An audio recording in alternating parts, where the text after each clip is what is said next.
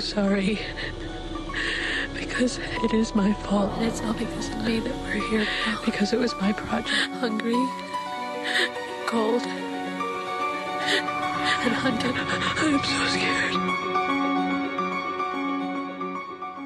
Oh, my family, my friends, nobody wanted me to do this project. Everybody was extremely concerned that I was going into the woods with some strange men as the only woman.